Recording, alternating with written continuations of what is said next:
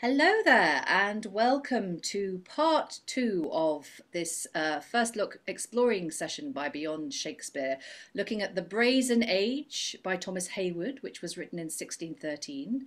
If you didn't see part one, there was all sorts of classical shenanigans going on. It was a bit of a famous legends mashup, which according to some people was a jolly romp, and according to others was a bit of a stodgy mess. Which is it? You decide for yourself. Go and watch part one if you haven't already. Yesterday we finished with Jason announcing to everybody that he was just about to sail off on the Argonauts and inviting all his princely fellows to go with him. So we're picking it up now with the prologue to Act 3, and helping me decipher my way through all this brazenness today are these wonderful readers. Reading the part of Priam, Oetes, Castor, and Gallus is... Hi, I'm Eric, and I only know who two of these people are. I don't know who any of them are, so you're ahead of me. Reading the part of Anchises, Jason, Theseus, and Phoebus is... Hi, my name's Elizabeth Amisu. I don't know who any of my parts are, and I'm an author from Romford. Reading the roles of Homer, Aeneas, Telamon, Absyrtus, and Aurora is... Helen, confused in Suffolk. Reading Hercules and Lord is... Hello, Helen Good, equally confused but in Hull.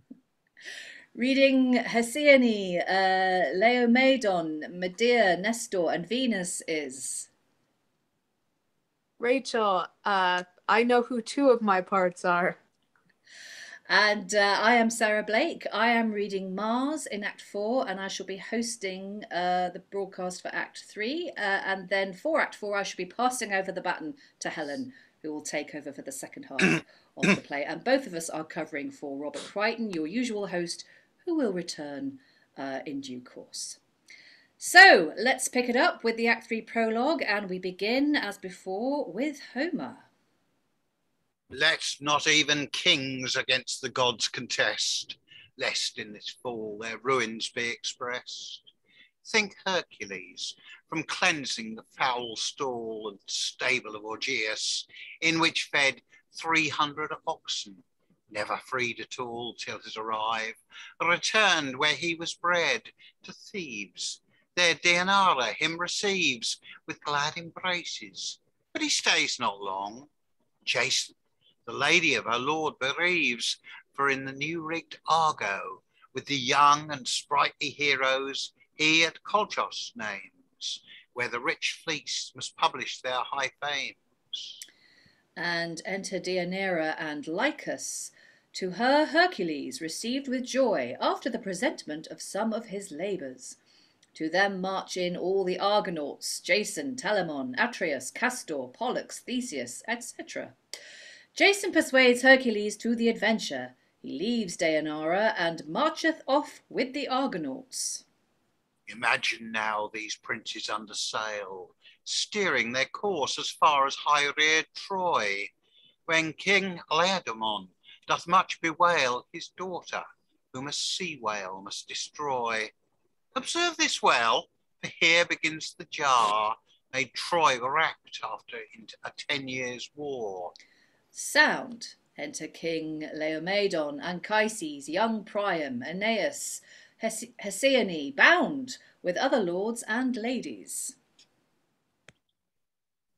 Hesione, this is thy last on earth, whose fortunes we may mourn, though not prevent.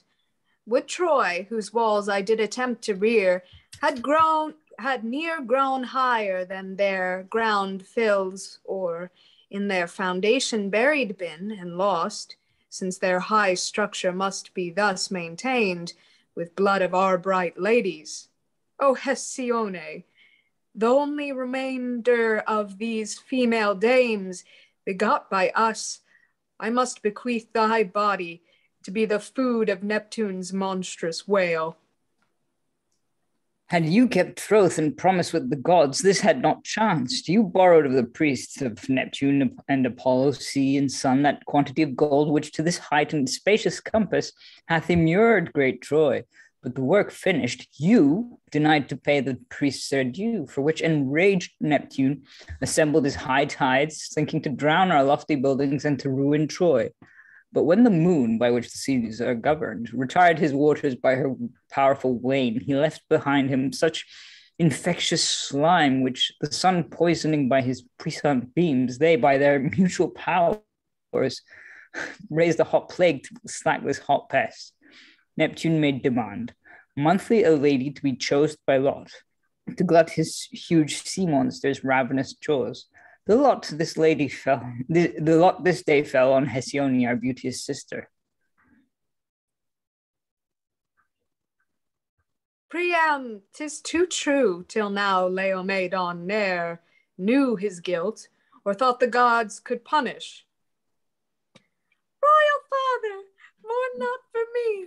The gods must be appeased, and I in this am happy, that my death is made the atonement between those angry powers and your afflicted people, though my innocence never deserved such rigor from the gods. Come, good Anchises, bind me to this rock, and let my body glut the insatiate fury of angry Neptune and the offended sun. A more unwilling monster never passed Anchises' hand. Now, the time draws nigh that my sweet child by Neptune's wail must die. Very thought of it swallows my heart as deep in sorrow as the monster can bury my sister. And there is a great shout within. Soft, what clamours that? Stately ship, well rigged with swelling sails, enters the harbour, bound by their report for Colchos. But when they beheld the shores, covered with multitudes, and spied from far your beauteous daughter fastened to the rock, they made to know the cause, which, certified, one noble Greek among these heroes stands, and offers to encounter Neptune's wail, and free from death the bright Hesione. Thou hast, Aeneas, quickened me from death, and added to my date a second age. Admit them. But before we admit them, we're just going to take a little pause there to just check what's going on. So, yes, according to my copy of the text, this is all still the prologue, but I think there's just, I think we should have maybe just had a scene change after Homer finished his stuff. So we started with some dumb show, and now we've gone into this court scene where there's a maid tied to a rock, about to be devoured in a ritual sacrifice to a sea monster. Now, where have I heard this before? Where haven't you heard it before? Exactly. We were saying yesterday about how often women's violence against women and trauma against women is the sort of catalyst for the plot of so many stories. And here we are again, folks.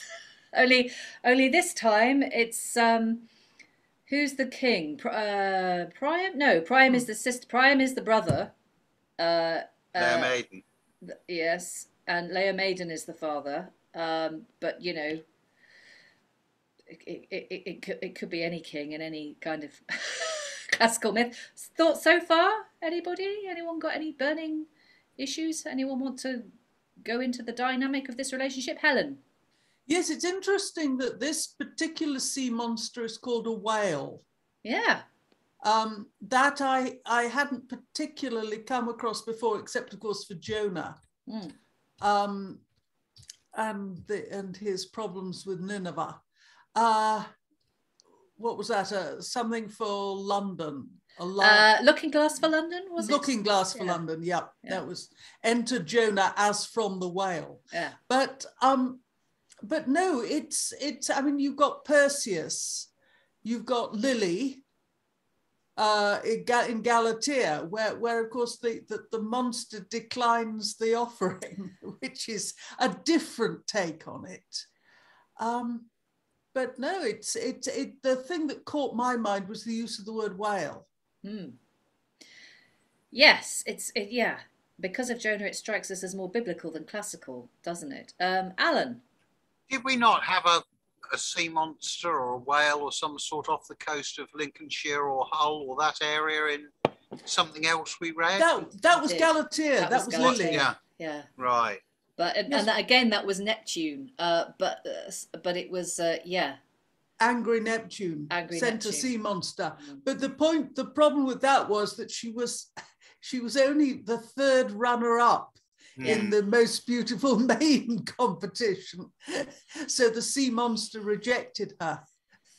A sad reflection. Eric. Yeah, and also like I like that the reason for this is because they owed the priests money. Well, at least I think that's what, because the work finished, you denied to pay the priests their due, which basically caused chaos and sent off, paid the church. And also Troy seems to have been covered with stinky slime. Yeah. Which, is not going to make anybody's day, frankly. Yeah. But also I was going to say that actually this theme exists in Cypriot folk song as well. Random. But yeah, it's kind of, not the whole sacrificing, like tying someone to a rock kind of thing, but it's very much the princess must die and therefore a saint descends from heaven to save her, that kind of thing. Yes, there's always somebody who's going to rush in and do the rescuing. And in this case, we have not one hero, but several. So moving on, unless anyone has anything else to add. Enter, drumroll please, Hercules and Jason and Castor and Pollux and Theseus and all the Argonauts. 'Tis told to me thy name's Laomedon, and that thy beauteous daughter must this day feed a sea monster. How wilt thou reward the man that shall encounter Neptune's whale, tug with that fiend upon thy populous strand, and with my club souse on his armed scales? Hast thou not heard of Theban Hercules? I that have awed the earth and ransacked hell, will through the ocean hunt the god of streams and chase him from the deep abysms below. I'll dare the sea god from his watery deeps if he take part with this Leviathan. Thy name and courage, warlike Heracles, assures her life if thou wilt undertake this haughty quest. 2 milk-white steeds, the best Asia air bred, shall be thy valor's prize. We accept them. Keep thy faith, Laomedon. If thou but break'st with Jove-born Hercules these marble structures built with virgin's blood, I'll raise even with the earth. When comes the monster? Now, help, Jove! And there is a cry within. I see him sweep the seas along, blow rivers through his nostrils as he glides, as if he meant to quench the sun's bright fire and bring a palped darkness o'er the earth. He opes his jaws as if to swallow Troy, and at one yawn whole thousands to destroy. Fly into the city. And exeunt all the Trojans. Take along this beauteous lady. If he must have prey, instead of her, Alcides here will stay. The heartless Trojans fly into the town. At sight of yon sea devil, here will stand to wait the conquest of thy jovial hand. Gramercy, Jason. See, he comes in tempest. I'll meet him in a storm as violent, and with one stroke which this right hand shall aim, ding him to the abyss from whence he came. Hercules kills the sea monster, the Trojans on the walls, the Greeks below. The monster is slain, my beauteous sister freed. Be ever for this noble deed renowned. Let Asia speak thy praise. The Argonauts are glorified by this victorious act. Oh, Troy shall consecrate to Hercules temples and altars. Let's descend and meet him. Stay. None presume to stir. We'll parley them first from the walls. Why doth not Troy's king from those walls descend? And since I have redeemed Hesione, present my travails with 2 milk-white steeds, the prize of my endeavours. Heracles, we owe thee none. None will we tender thee. Thou hast won the honor, a reward sufficient for thy attempt. Our gates are shut against thee, nor shall you enter, you are Greekish spies, and come to pry but where our land is weak. Oh, royal father! Peace, boy. Greeks away, for imminent death attends on your delay. The sea ne'er bred a monster half so vile as this land fiend. Darest threaten Hercules? Would universal Troy were in one frame, that I might whelm it on thy cursed head and crown thee in thy ruin. Menace us? Depart our walls, or we will fire your Argo, lying in our harbor, and prevent your purpose in the achievement of the Golden Fleece. Laomedon, I'll toss thee from thy walls, batter thy gates to shivers with my club, nor will I leave these broad Scamander plains till thy aspiring towers of Ilium lie level with the place on which we stand. Great Hercules, the adventure falls to me. Our voyage bent for Colchos, not for Troy, the Golden Fleece, and not Laomedon. Why should we hazard here on our Argonauts, or spend ourselves on accidental wrongs? Jason advised us well, great Hercules. We should dishonour him, and the expectation of Greece hath of us delude by this delay. Then let us from this harbour launch our Argo to Colchos first, and in our voyage home revenge us on this false Laomedon. You sway me, princes. Farewell, treacherous king. Naught save thy blood shall satisfy this wrong and base dishonour done to Hercules, except me.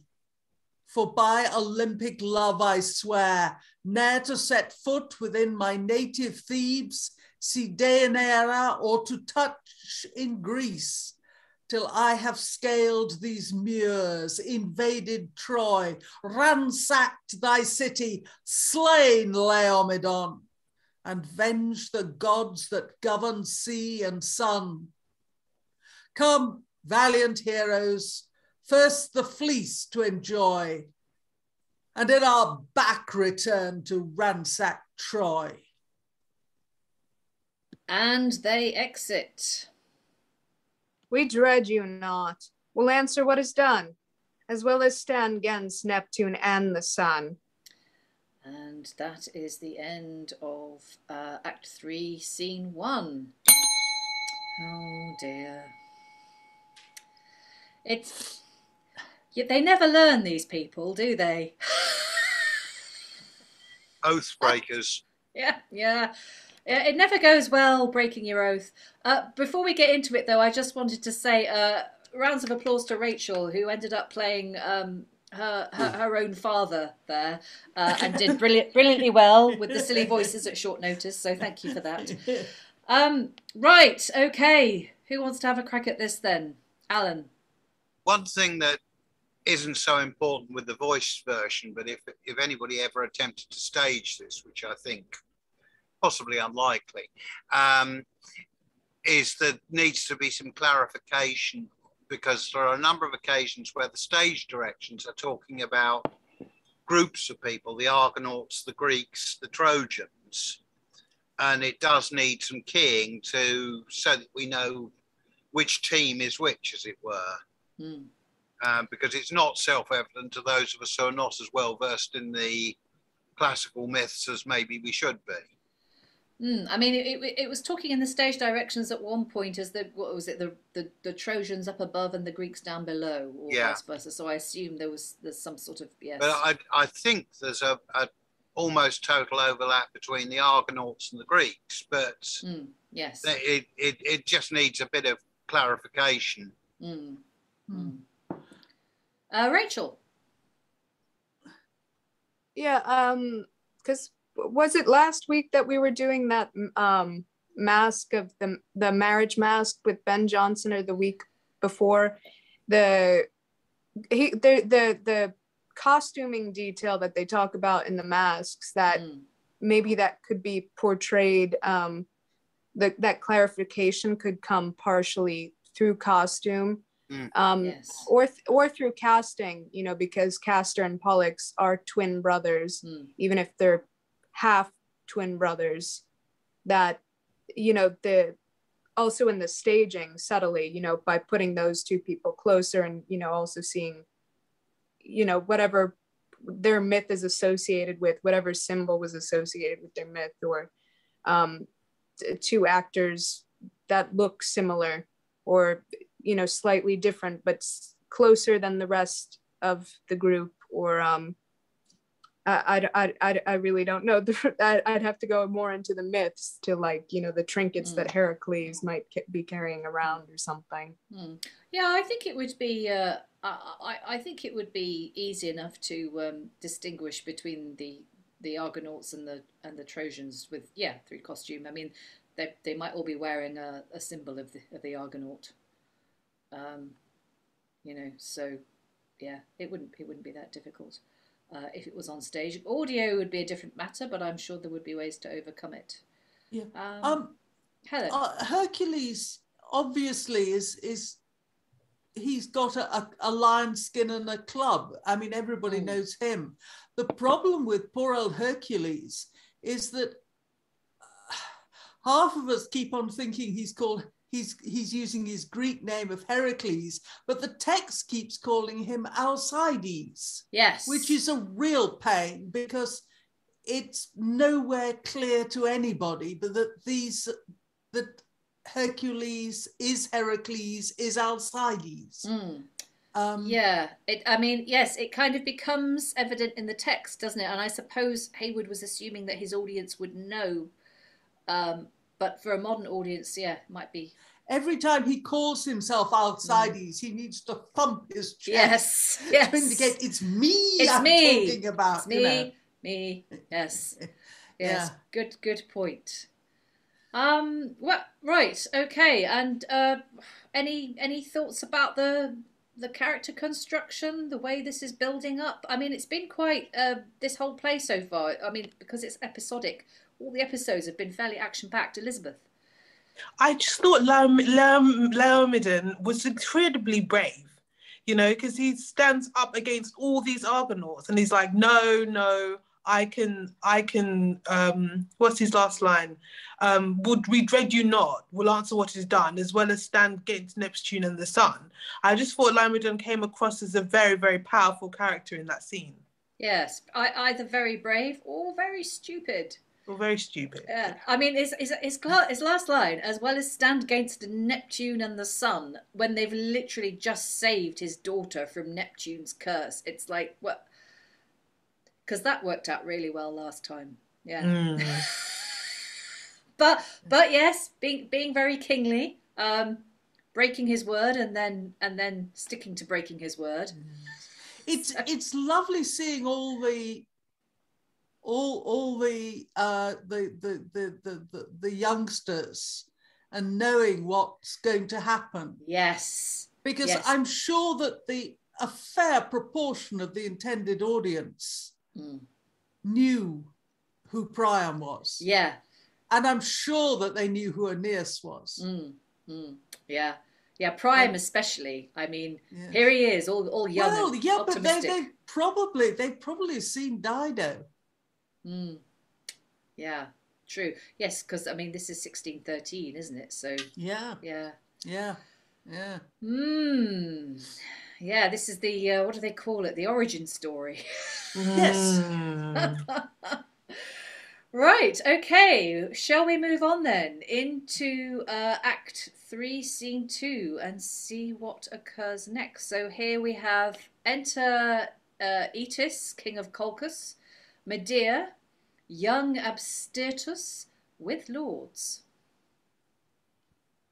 How may we glory above other kings, being by our birth descended from the gods? Our wealth renowned through the world tripartite, most in the riches of the golden fleece, and not the least of all our happiness. Medea for her powerful magic skill and necromantic exorcisms admired and dreaded through the Colchian territories.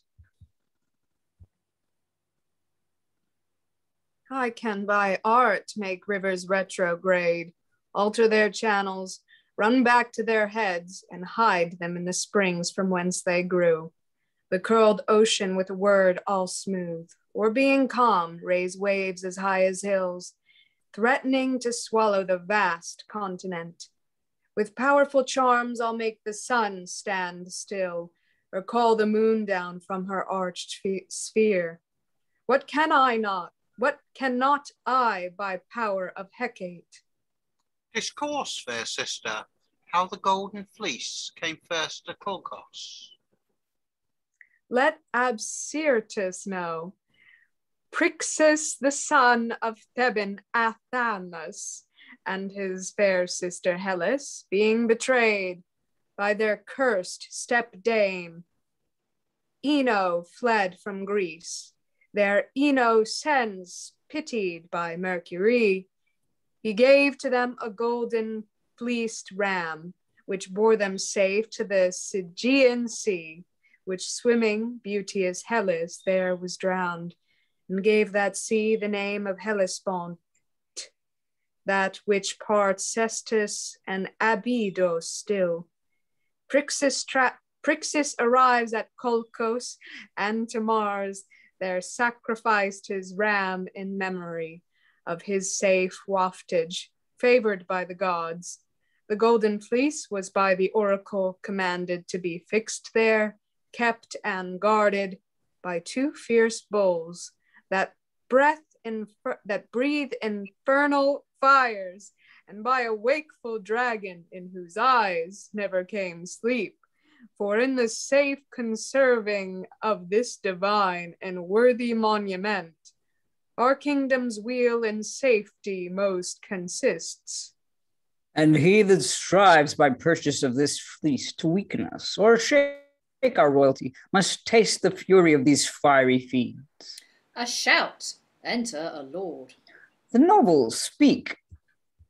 Upon the Colchian shores, a stately vessel, manned it seems from Greece, is newly launched, full fraught with gentlemen of brave aspects and presence. Who's their general?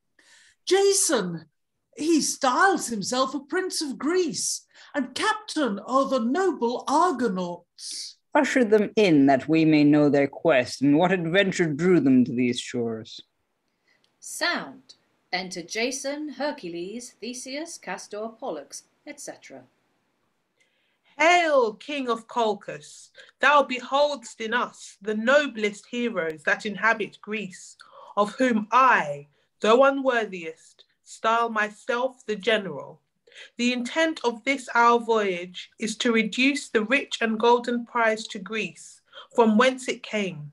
Know I am come to tug and wrestle with the infernal bulls, and in their hot fires double gild my arms, to place upon their necks the servile yoke, and bondage force them plough the field of Mars, till in the furrows I have sowed the teeth of vipers, from which men in armour grow, to enter combat with the sleepless dragon, and maugre him fetch thence the golden fleece. And all this, Aetes, I am pressed to achieve, against these horrid tasks my life to engage, bull's fury, viper's poison, dragon's rage. Such a bold spirit and noble presence linked, never before were seen in Phasis Isle. Colchis, be proud, a prince demands thy fleece, richer than that he comes for. Let the Greeks, our Phasian wealth and Oetes treasure bear, so they in lieu will leave me Jason here. Princes, you aim at dangers more in proof than in report, which if you should behold in their true figure would amaze your spirits, yea, terrify the gods. Let me advise you as one that knows their terror, to desist and ere you enwrap yourself into these perils whence there is no evasion. Oetes, no, perils are babe. The greater dangers threaten, the greater is his honor that breaks through.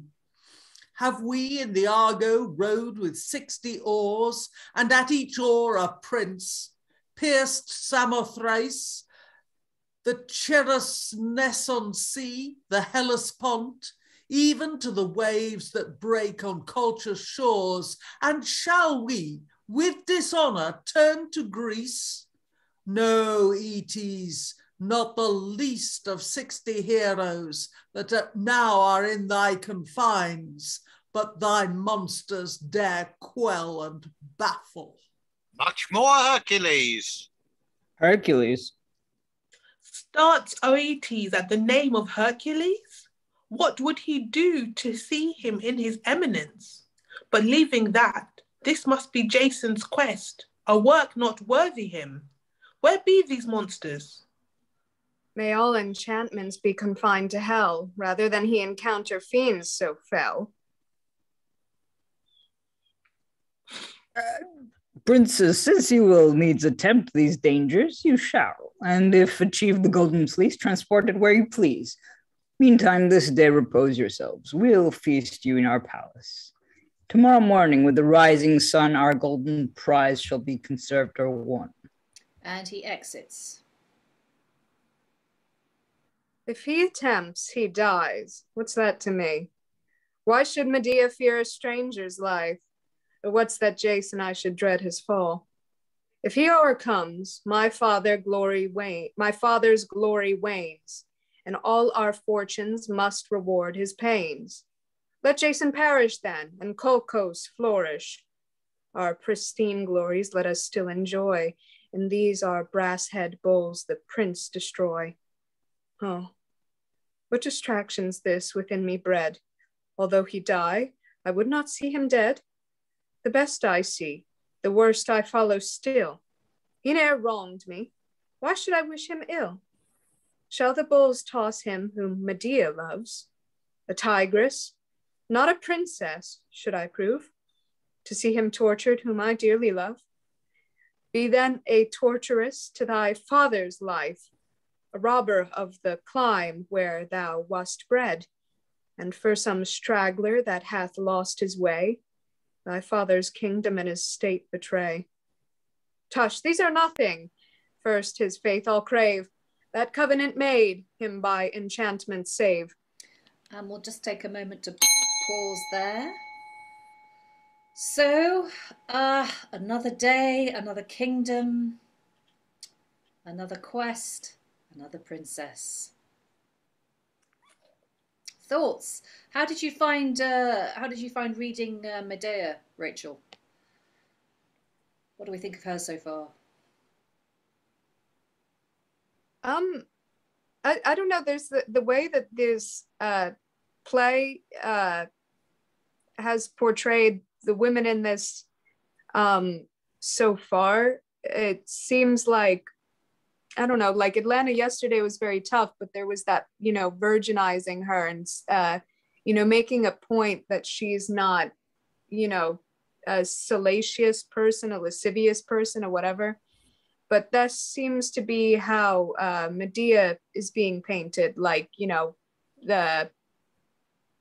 I don't know how to say it, like describe it. Is this, I don't know, would this be falling towards the end of Elizabeth's reign, or is it falling under James with his witch obsession? Because it seems like some of that, we're getting some of that witch stuff again, the way that they seem to be described. Yeah, we had a mention of Hecate as well, didn't we? Yeah, this is James, I believe. Helen is the historian in this group, but we're into James by now.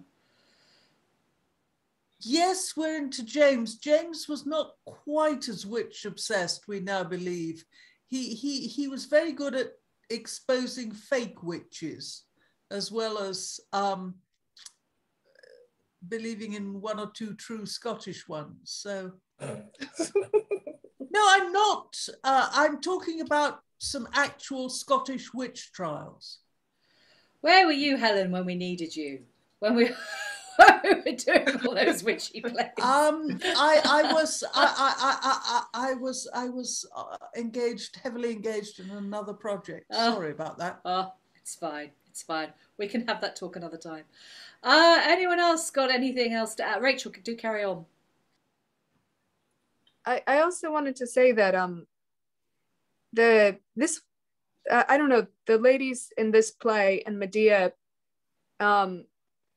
seem different from the ladies from the other plays that we were doing, because it did feel like there was some different psychology going on in the first other ones, and this is like a sequel that's much more action-packed and not as psychological, because like I remember for the Golden Age we were like talking about, you know, Zeus was coming off like a sort of serial criminal, like psychology, and it was like watching one of those, you know, crime shows almost.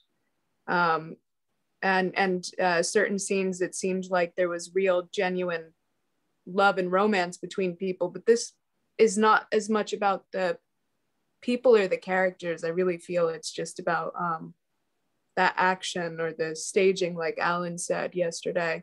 The costumes or the bombast, you know, all that. Yeah, and the sort of inexorable plot there's kind of carrying us through. It's almost like it doesn't seem to matter who it is. It's just this is the plot. These are the myths. Eric.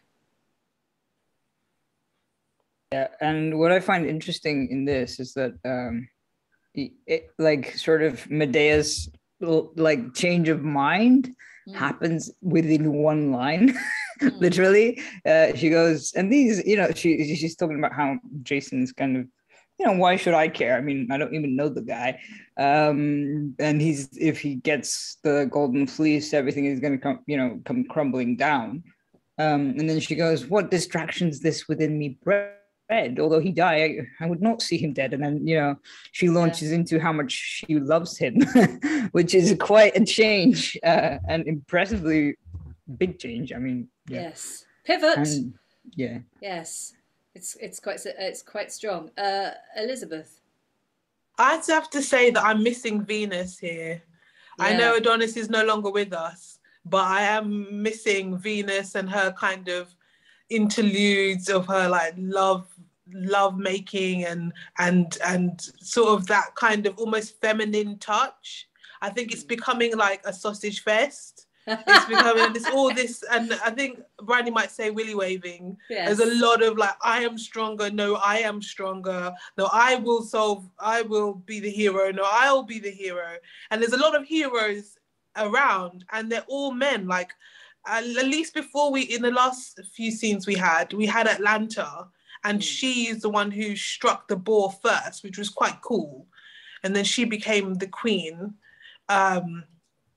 But now we just kind of having just a very masculine, very, that's how I would describe it. We're having like a very masculine narrative, and it's just kind of dense. The language is very, very dense as well to go with that. Yeah, and I mean, right, Eric, quickly, we need to press on. I was just going to say that in addition to that, Medea has to choose between personal love, sort of romance, and, what's called national security, whatever you want to call it, sort of being faithful to the crown, that kind of thing, and being faithful to herself. Yeah.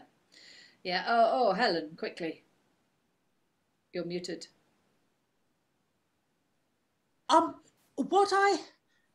What really annoyed me about this scene was the sense of entitlement that the Argonauts have. Oh, yeah. Here is another country with a national treasure, Yeah. And Jason and the Argonauts roll up and says, yeah, we'll have that. And I mean, there's no God sent us a vision that it was really ours. I mean, there's no excuse. They're not saying it's reparations. They're not saying I'm the long lost heir of the country. It's really mine. There's nothing, absolutely nothing. Well, he does say, to be fair, he does say, oh, you know, Hellas. It was Hellas's originally, so we've come to get it. But it's very. Sorry, I missed that bit. It's very quick, and it's reading this. I take it back. He was obviously completely entitled. It was a bit flimsy, though, to be fair. And it's quite interesting reading this now as a modern reader.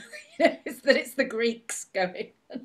Wanting to do some cultural appropriation, because of course in modern day life it's the Greeks are always very much on the other end of that equation. Right, we must move on, but I wanted to just go back to what Elizabeth said about Venus, because yesterday we had these sort of intense periods of action, and then we had the interlude with Venus and Adonis in the middle, and then more action.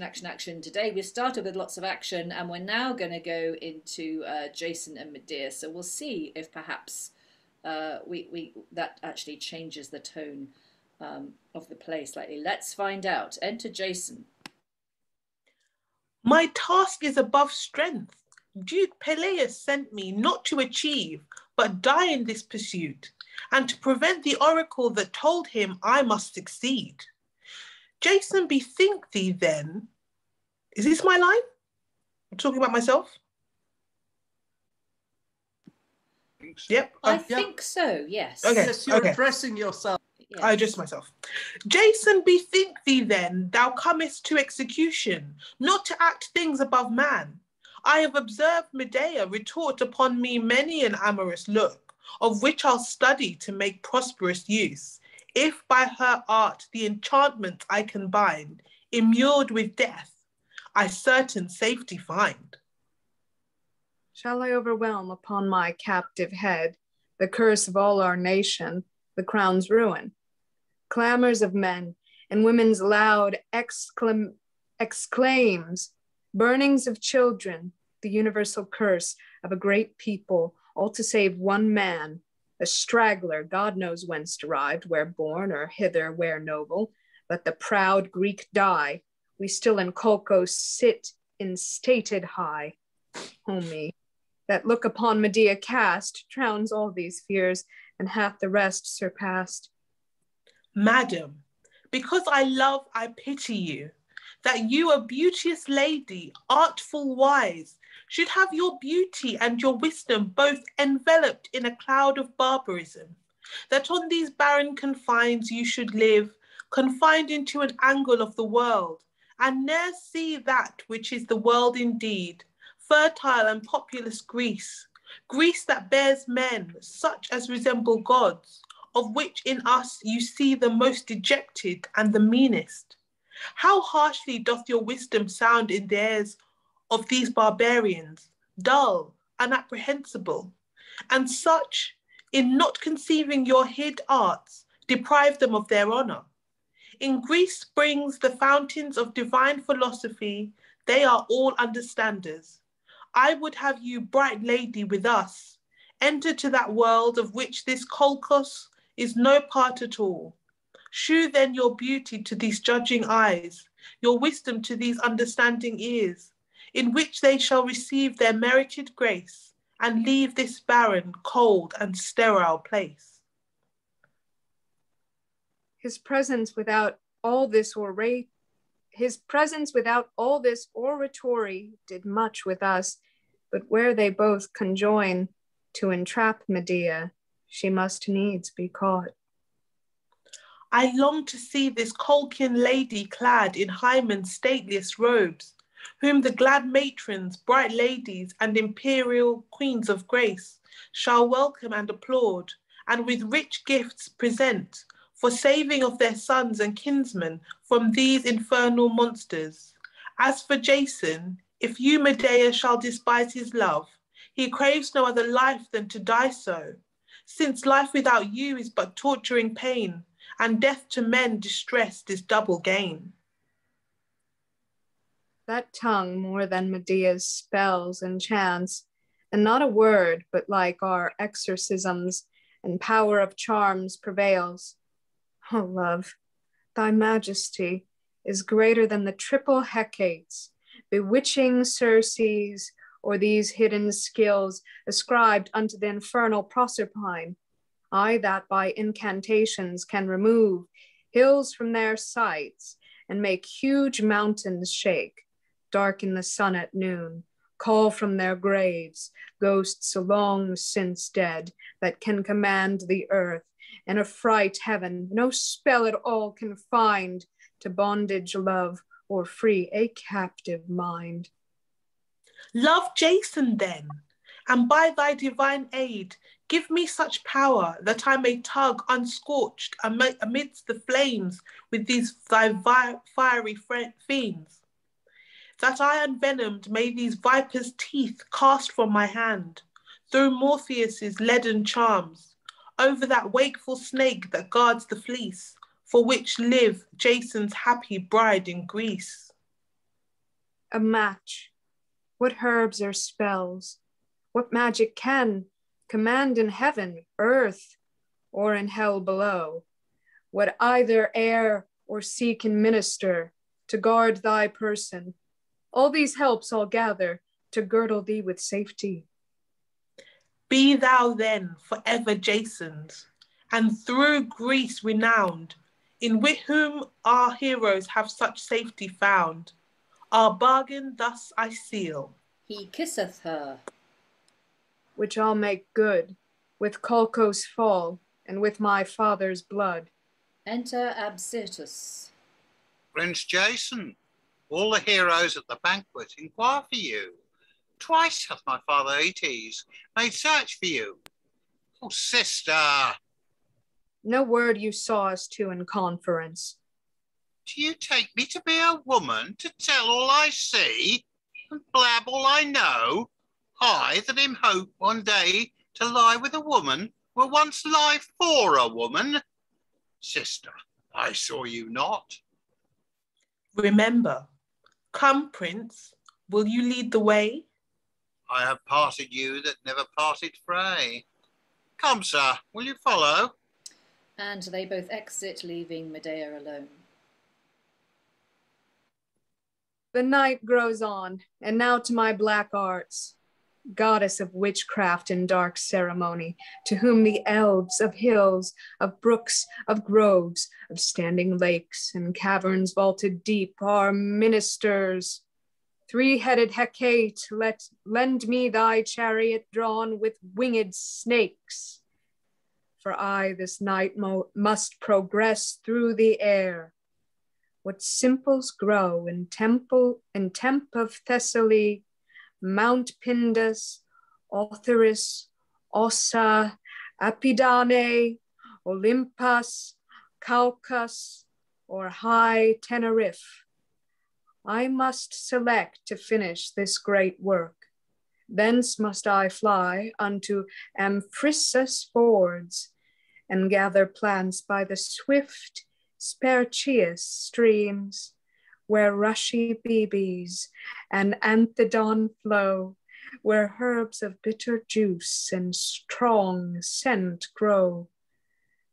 These must I with the hairs of mandrakes use, temper with poppy seeds and hemlock juice, with aconitum that in Tartar springs, with cypress, yew, and vervin, and these mix with incantations, spells, and exorcisms of wondrous power and virtue.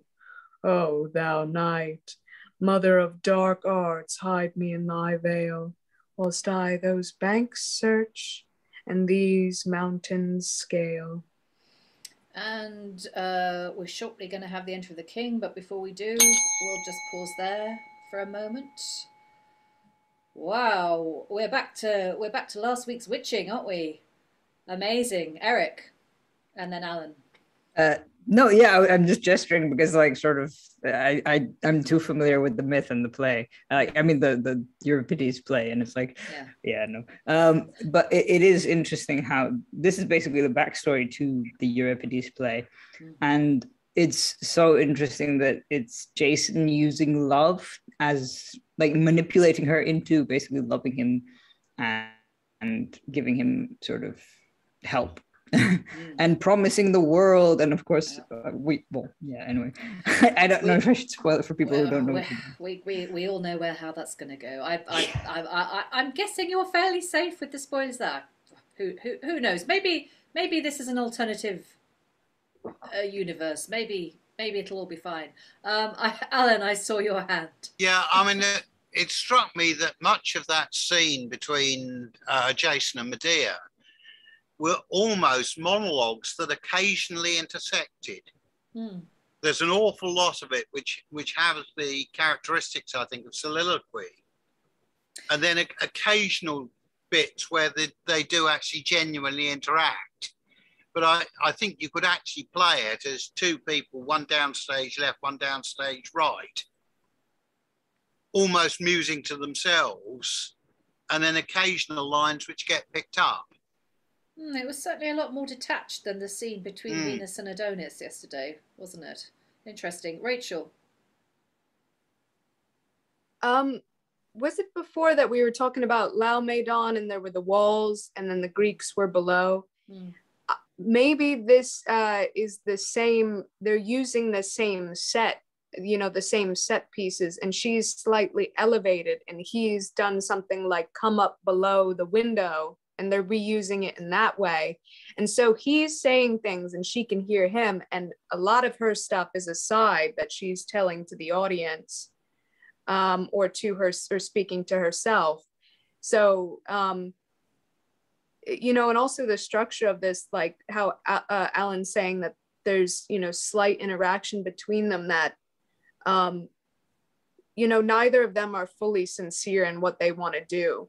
Like so much of what he's promising, that she could travel, that she'd be, have fame or renown. There are all these like things that I think for a woman, of that era is not something that you get to do. That is more a masculine thing. Like it's, these, Atlanta's gone on the hunt with these guys, but she hasn't gone on the great sailing voyage. That's something that, is owned by men, in the space of the time.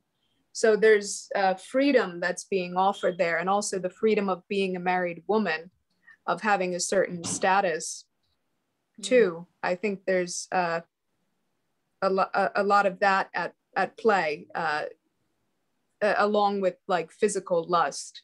So I don't, I think they might be both playing for love to gain power, to gain some sort of power.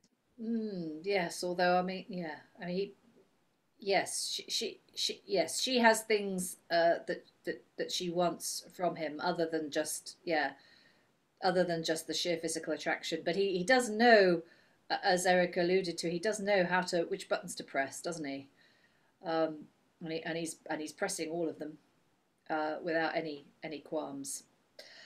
Right, shall we continue? There is a sound, and enter King Oetes, Absyrtus, and lords. On the safeguard of this golden fleece, Colchos depends, and he that bears it hence bears with it all our fortunes. The Argonauts have it in quest. If Jason escape our monsters, I'll rather at some banquet poison him and quaff to him his death, or in the night set fire upon his Argo, and in flames consume the happy hope of his return. This purpose we, as we are Colchos king. Where's your sister? In her chamber. When you next see her, give to her this note. The manner of our practice, her fell hand cannot be missed in this, but it shall fall heavily on these that Colchos seeks to thrall. The hour draws nigh, the people throng on heaps to this adventure in the field of Mars, and noble Jason, armed with his good shield, is up already and demands the field. Enter Jason, Hercules, and the Argonauts. Oetes, I come thus armed, demanding combat of all those monsters that defend thy fleece. And to these dangers singly I oppose my person as thou seest. When settest thou the gates of hell to let thy devils out. Glad would I wrestle with thy fiery bulls, and from their throats the flaming dewlaps tear. Unchain them, and to Jason turn them loose, that as Alcides did to Achilles, so from their hard fronts I may tear their horns, and lay the yoke upon their untamed necks. Yet valiant Greek, desist. I, though a stranger, pity thy youth.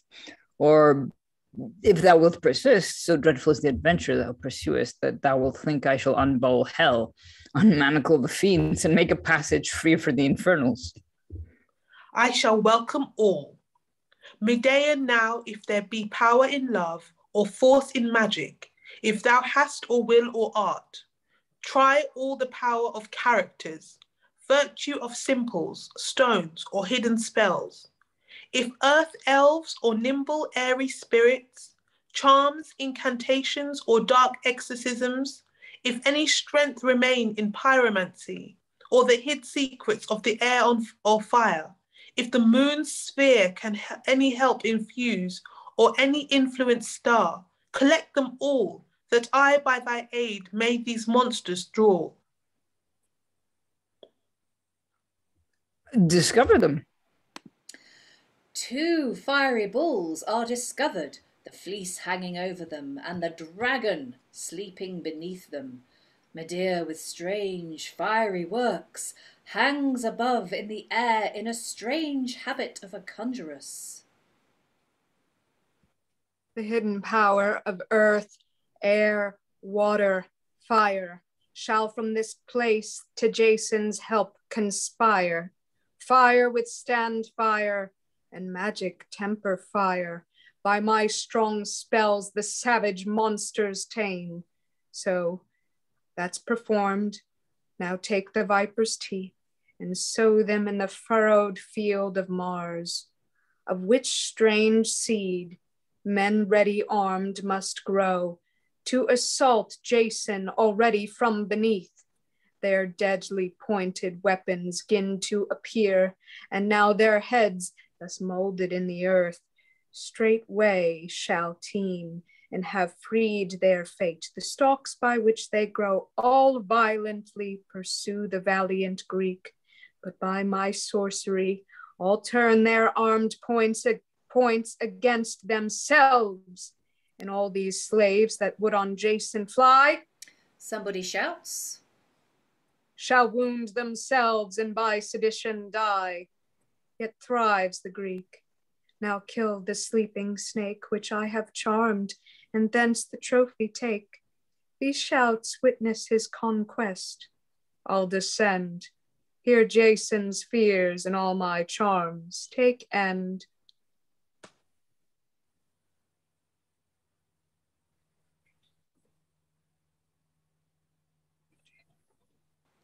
and Hercules. Yeah, sorry. Oetes, now is this rich and precious fleece by Jason's sword repurchased, and must turn unto the place whence Phrixus brought his ram. That practice by your ruins, I'll prevent, and sooner than with that return to Greece, your slaughtered bodies leave with this rich fleece. Since our adventure is achieved and done, the prize is ours. We seize what we have won. Enjoy it, Jason. I admire thy worth, which, as it hath exceeded admiration, so we must needs applaud it. Noble gentlemen, depart not, Colchos, ere your worths and valor we with some rich and worthy gifts present. The conquest of our bulls and dragons' death, though we esteem them, yet they sad us not, since we behold the safety of this prince. Enter our palace, and your praise shall sound high, where you shall feast, or by old treason die. And he exits. Not seen my sister today. I'm mused she hath not been at this solemnity. Methinks she should not have lost her this triumph. I have a note to deliver her from my father. Here she comes. Enter Medea. Sister, peruse this brief. You know the character. It is my father's. This is all. He exits, she reads. Jason with his Argonauts this night must perish. The fleece not be transported to Greece. Medea, your assistance. This is my father's plot to overthrow Prince Jason and the noble Argonauts, which I'll prevent. I know the king is sudden, and if prevention be delayed, they die. I that have ventured thus far for a love, even to these arts that nature would have hid as dangerous and forbidden, shall I now undo what I have done through womanish fear, paternal duty, or for filial love? No, Jason, thou art mine, and my desire shall wade with thee through blood, through seas, through fire. Enter Jason. Madam, My lord, I know what you would say. Think now upon your life. The king my father intends your ruin to redeem the fleece, and it repurchase with your tragic deaths. Therefore assemble all your Argonauts, and let them, in the silence of the night, launch from the Colchian harbor. I'll associate you as Jason's bride. you are my patroness, and under you I triumph. When the least of all these graces I forget, the gods revenge on me my hated perjury. Must we then launch this night? You are my directress, and by your art I'll manage all my actions. Then fly, I'll send to see your Argo trimmed, rigged, and made tight. Night comes, the time grows on. Hie then aboard. I shall. And he exits. Now, populous Greece, thank us, not Jason, for this conquered fleece.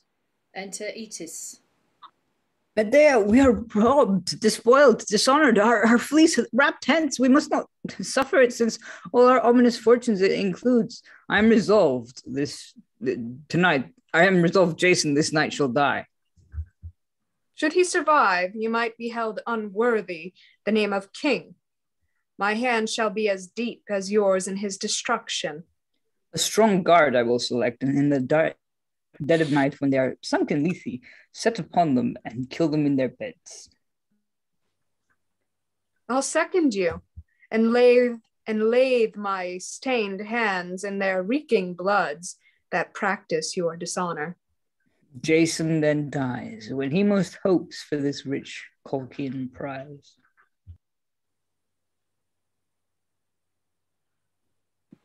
And he exits.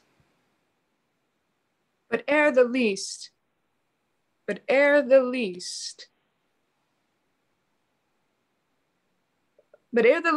all these ills betide, this Colchian strong shall with thy blood be dyed. For Jason and his Argonauts I stand, and will protect them with my art and hand. Enter Jason with the fleece and all the Greeks muffled.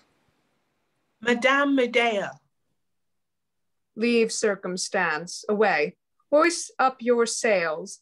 Death and destruction attends you on the shore. you'll follow, madame? Exit. Instantly, blow gentle gales, assist them winds and tide, that I may Greece see and live Jason's bride. Enter Absyrtus. How now, sister? So solitary?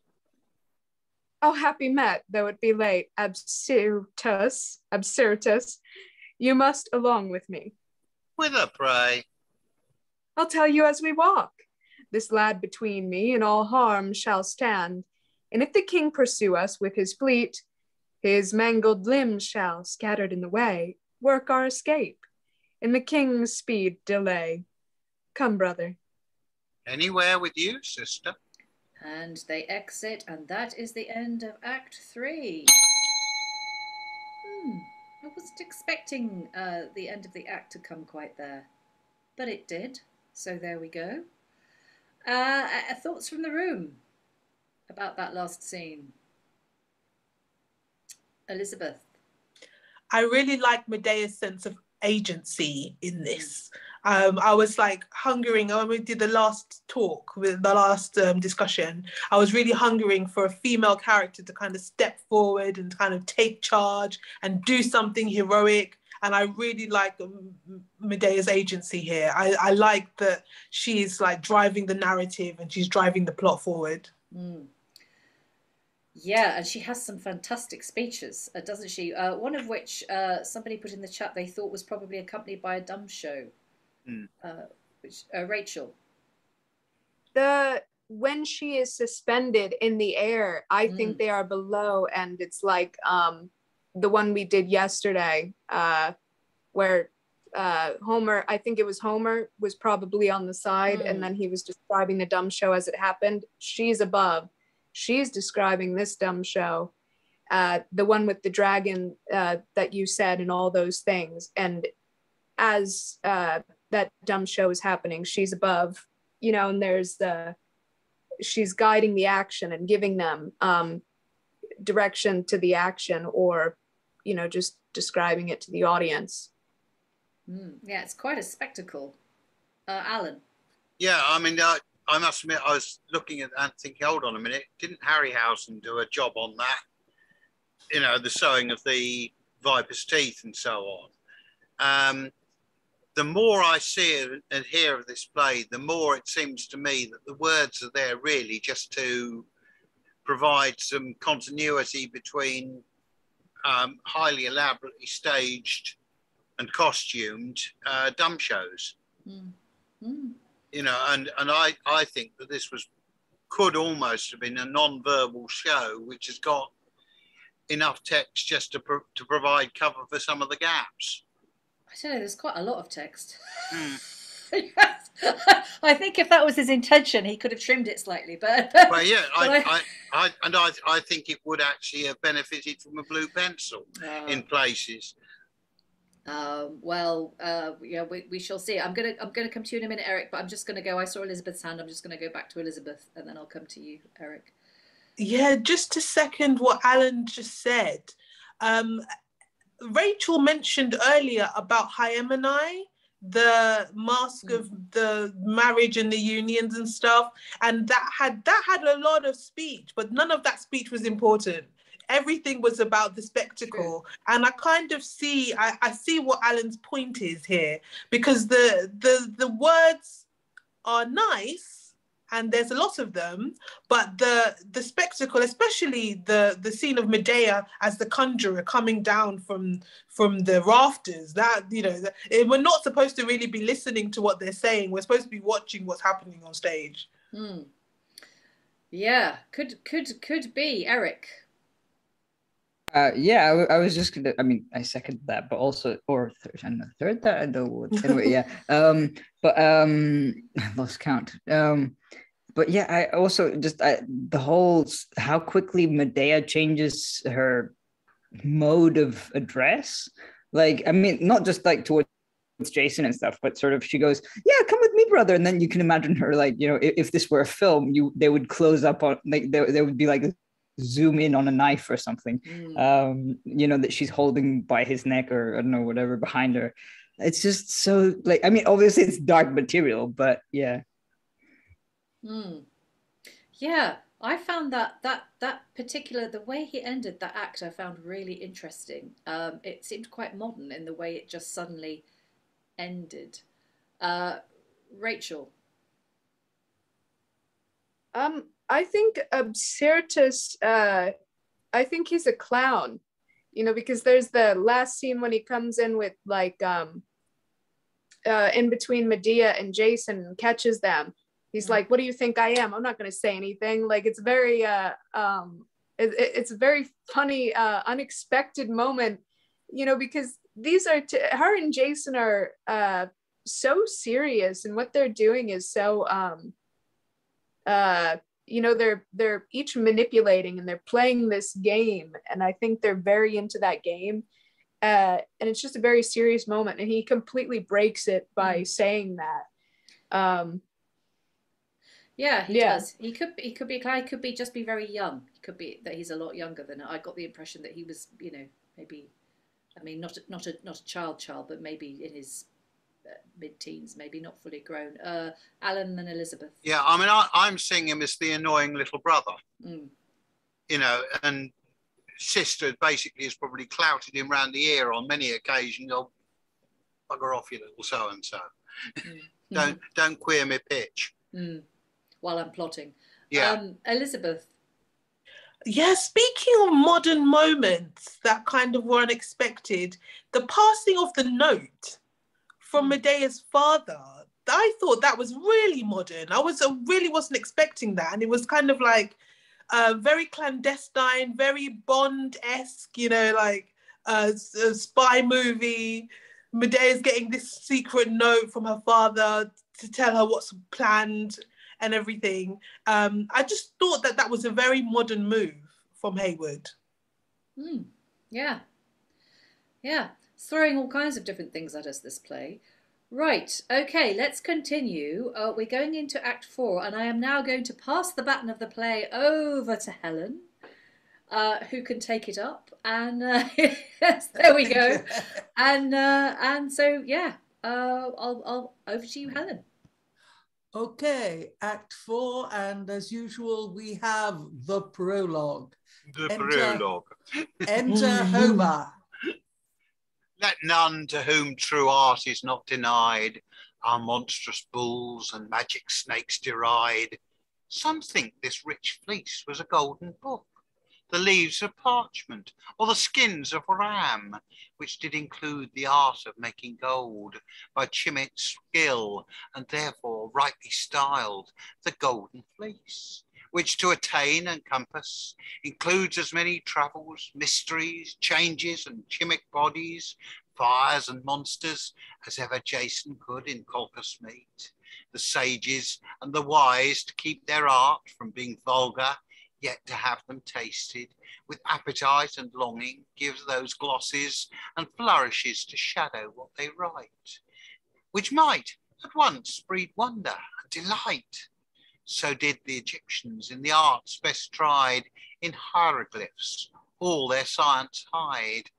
But to proceed, the Argonauts are fled, whom the enraged Oetes did pursue, and being in sight, Medea takes the head of young Absyrtus, whom, unkind, she slew, and all his other limbs strews in the way of the old father, his pursuit to stay. And here or hereabouts, there is a dumb show. In memory of this inhumane deed, these islands where his slaughtered limbs lie spread were called Absyrtus.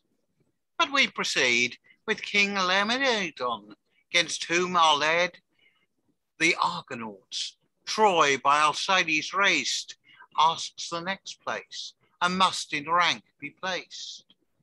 Enter Laomedon, his son, young Priam, Anchises and his son Aeneas, with Hesione and others. The Argonauts returned. They are, my lord. And landed. Landed.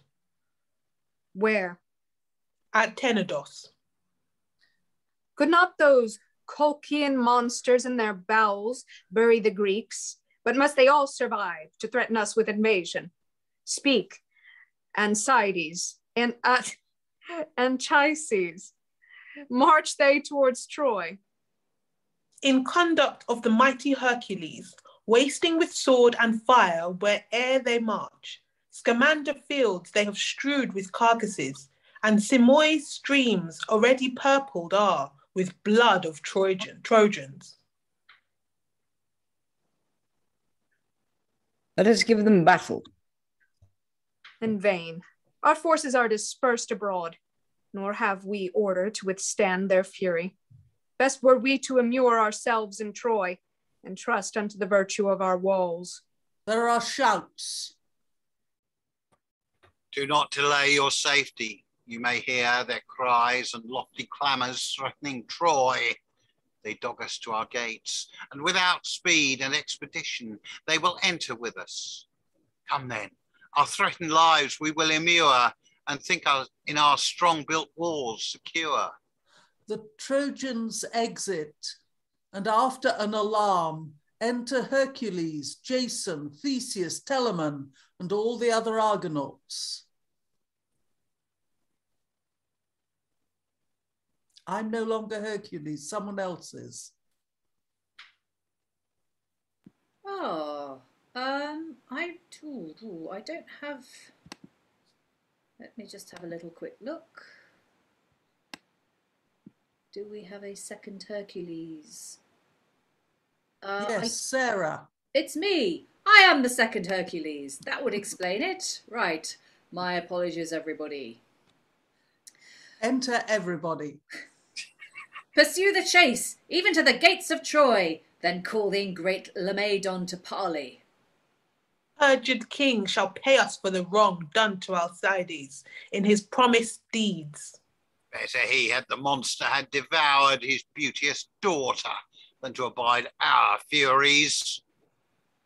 He did exclude our virtue from the city, and now therefore he shall admit our fury. These walls first reared at the great god's expense will ruin to the earth. Let's summon him. We will call him to parley. A parley is sounded. Enter upon the walls King Laomedon, Anchises, Aeneas, Priam, and the rest. Laomedon, we do not summon thee to parley, but to warn thee, guard thy walls, which without pause we now intend to scale. Wilt hear me, Hercules? I listened thy perjurous tongue too late. Scale, batter, mount, assault, sack, and deface, and leave of Troy naught, save the name and the place. Alarum. Telamon first mounts the walls, the rest after. Priam flies. Laomedon is slain by Hercules. Hesione taken. Re-enter Hercules and the Argonauts with victory. Thus is the tyrant that but late all Troy buried amidst his ruins. He chastised, and we revenged.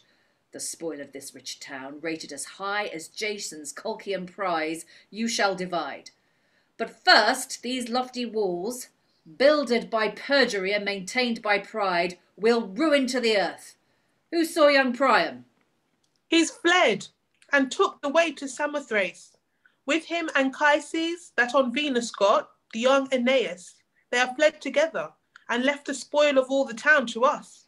Which shall enrich Thebes and the towns of Greece.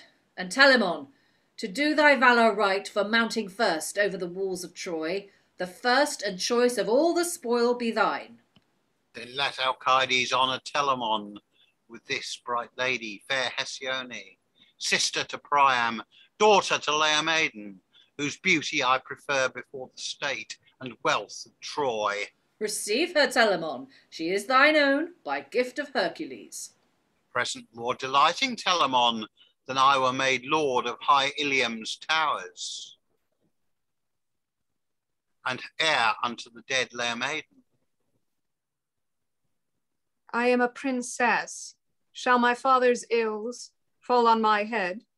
If he offended Heracles, he hath made satisfaction with his life.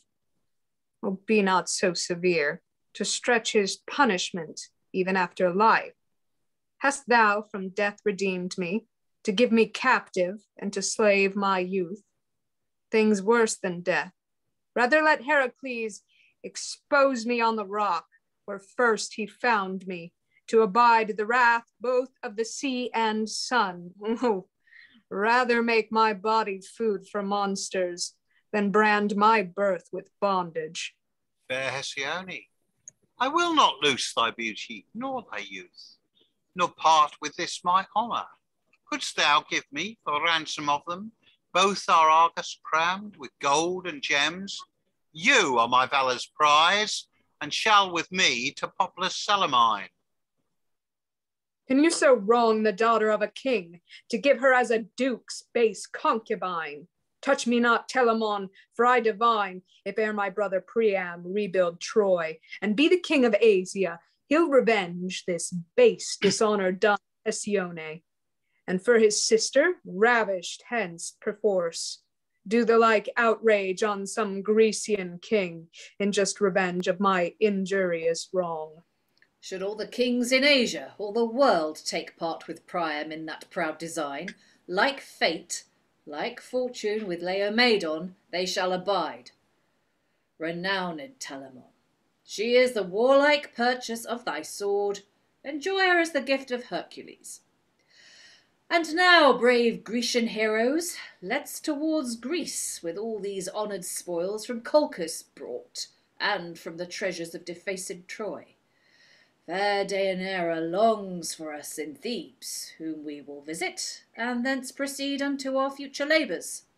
Colchis lives, a bloody tyrant, whom we must remove, and the three-headed Geryon sways in Spain, notorious for his rapes and outrages.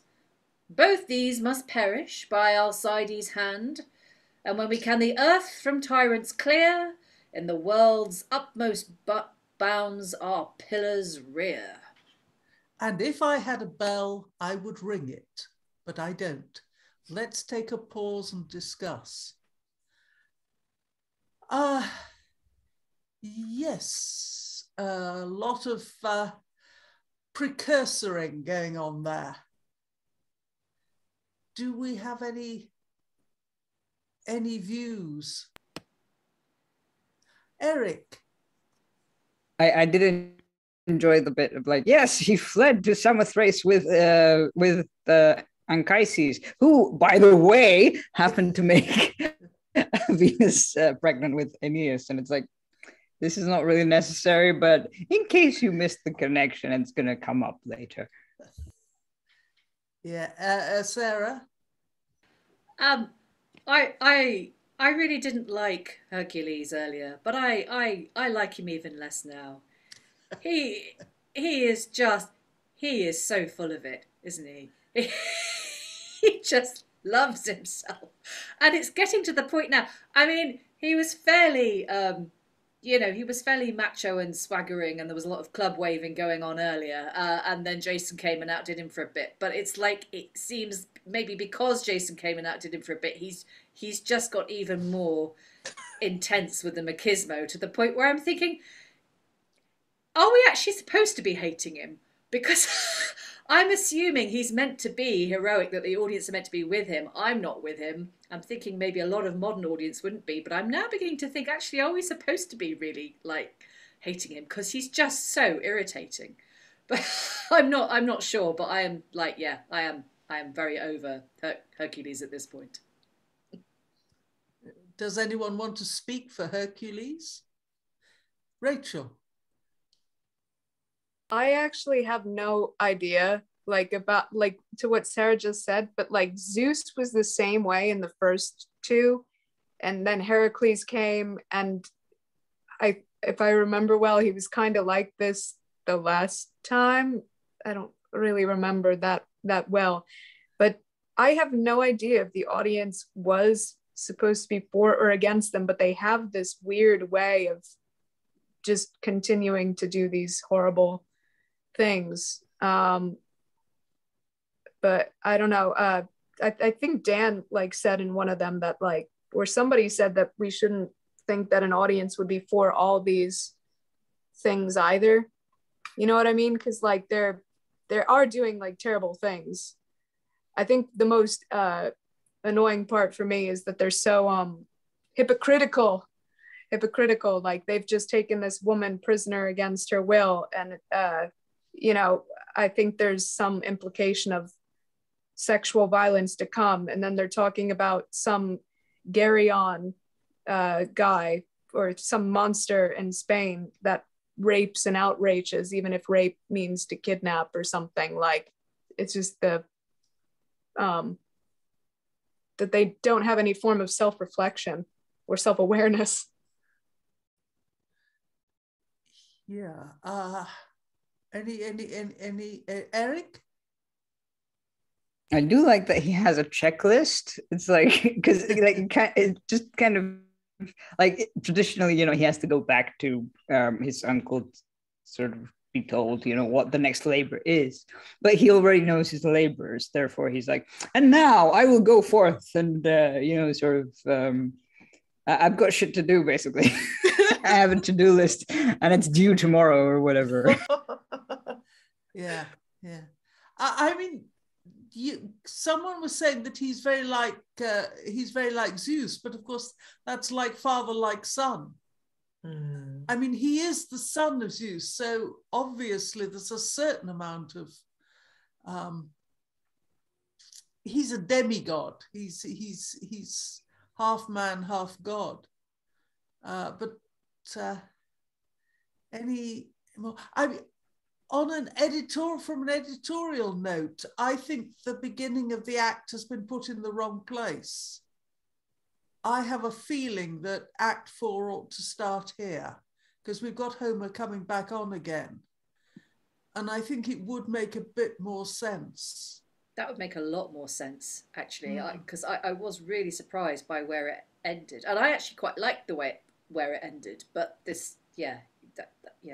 Yeah, I mean, you apart from where it's just where we did put the beginning of Act 4, that is the only play. Apart from that, Homer only appears at the beginning of each act, so it is a little confusing. See Homer, put in act change. Alan. I'm just wondering, in fact, whether this started as a 6-actor. And what's happened is that was a very short act. Are 6 actors a thing? We've had 1 or 2 of them. Have we? Oh.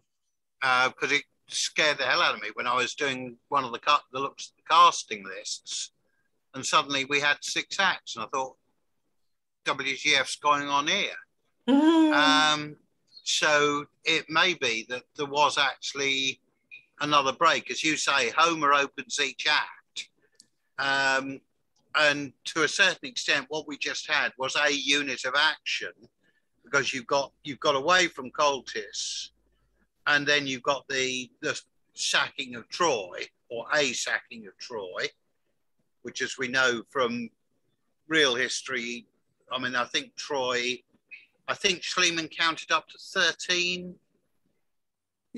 Trojan settlements. Yeah, the Trojan War one that we know of is something like Troy 7. Yeah, and which Schliemann dug straight through and found stuff from 2 or 3 layers previously. Yeah.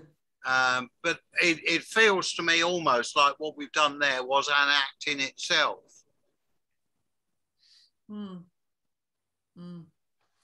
I felt that poor old younger brother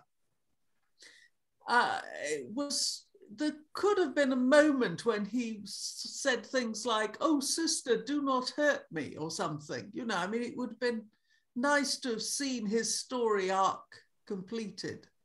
No, I think he fulfilled his role. He was the interfering brat, and he, to a certain extent, got what he deserved. Sweet lad, that should never have been torn apart. Elizabeth.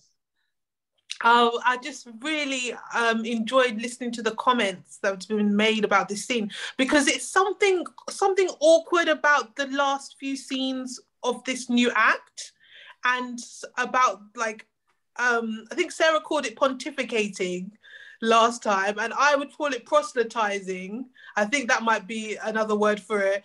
With Hercules' unlikability, which is really unusual, because in a lot of our texts in the modern day, he's like a Superman. He's like this hero that's all about goodness. But in this text, he seems to be all about himself.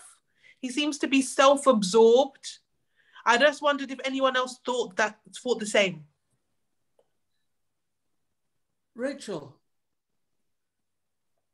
To what Elizabeth said, the obsessed with himself, and there's so much that even with Jason in the last scene, or the couple of them, that he's talking to her about things, and it's like he's almost promising her fame too, and that idea that we have of fame as a different thing now than it was then.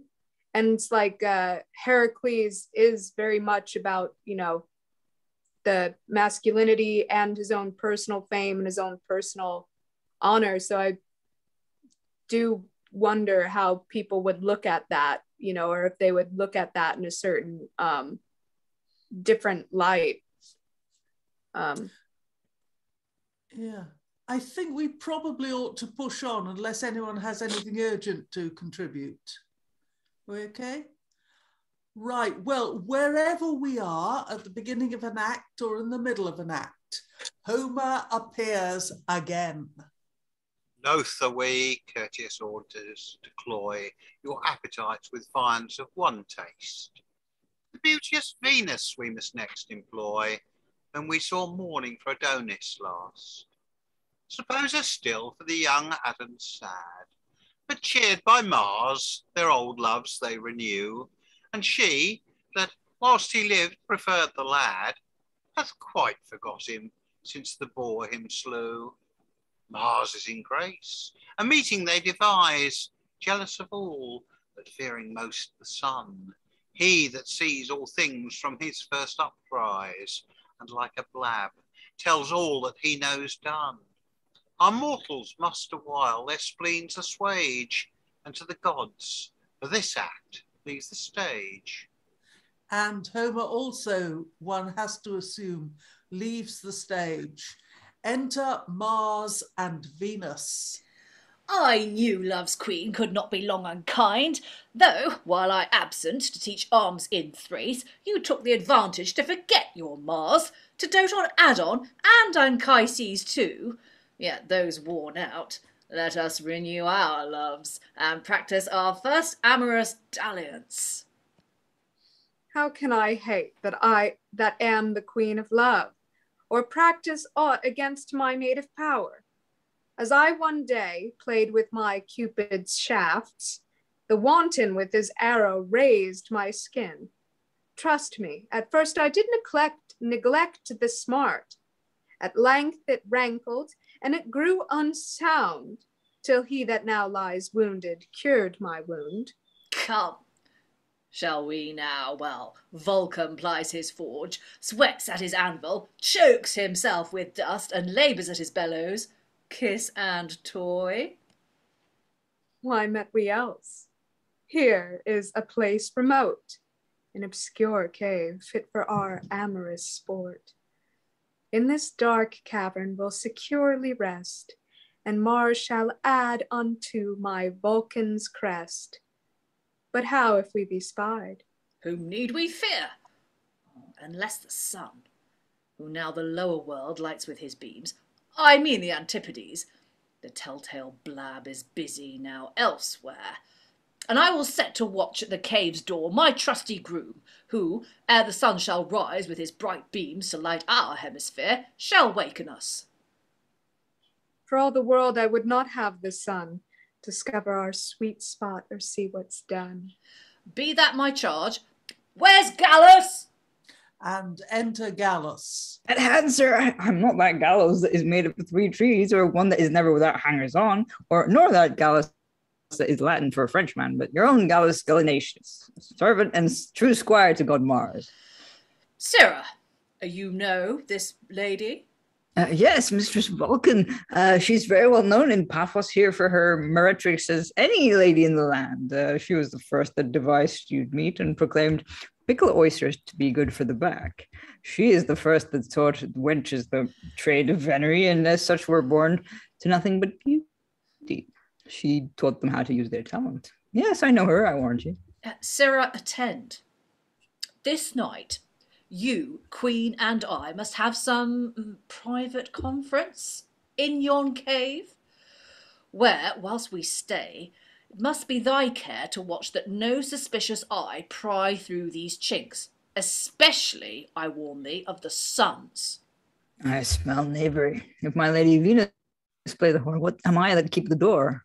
See thou do call us ere the sun uprise, but sleep not, for by all my arms, I swear, if by thy careless sloth or negligence we be described, thy body I'll translate to some strange monster. I'm hard-favoured enough already. You need not make my face worse than it is. Come, enter then, fair queen. We are secure. Now safely mayst thou clasp the god of war, spite of sun, moon, or jealous star. Love answers love, desire with ardor meets, both which this night shall taste 1,000 sweets. And the gods enter the cave. I see, you can make shift to go to it without sheets. How shall I pass this night away till morning? I am as drowsy as a dormouse. The very thought that I must wake charms me asleep already. I would durst venture on a nap. Hey ho! I am sure I may wake again before they rise, and never the wiser. I will stand to it. There is not a more sleepy trade in the world than a watchman, nor one that is more acquainted with deeds of darkness. Tell me of the sun. The sun will not rise this 2 hours. Well, let them watch that will, or can. I must have a nod or two. Good night to you all, for here I am fast till morning. And Gallus falls asleep, and Aurora, goddess of the dawn, enters, attended with seasons, days, and hours. The day star shines and calls me blushing up. From Tithion's bed to harness Phoebus' steeds, my roseate fingers have already stroked the element where light begins to appear, and straight Apollo with his glistering beams will gild the east. The seasons, months and days attend him in the palace of the sun. The hours have brought his chariot to the gate of crystal, where the sun god mounts his throne. His fiery steeds have all their traces set, the unruly stallions fed with ambrosie, with their round hooves shod with the purest gold, thunder against the marble floors of heaven, and wait till Phoebus hath but donned his beams, which I, the blushing morning, still put on. And now's the hour, for thus time fleeteth still, that sun's up to climb the eastern hill. And enter the sun god, Phoebus Apollo. He kisses Aurora, and all but he leave. Beauteous Aurora, for full twice 12 hours, till in my sphere I have compassed round the world. Farewell. I with my beams will dry these tears thou shedst at parting.